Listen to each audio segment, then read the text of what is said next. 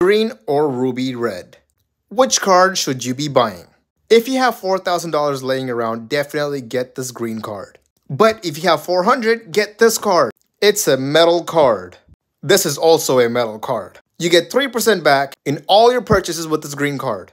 You get 2% back with the red card. Spotify and Netflix is 100% reimbursed back into CRO with this card.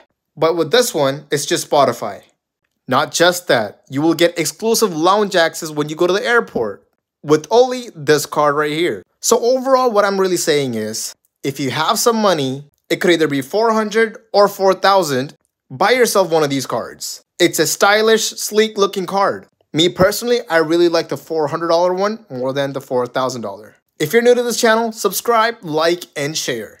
It's a small channel and we're gonna be the best. Let's go.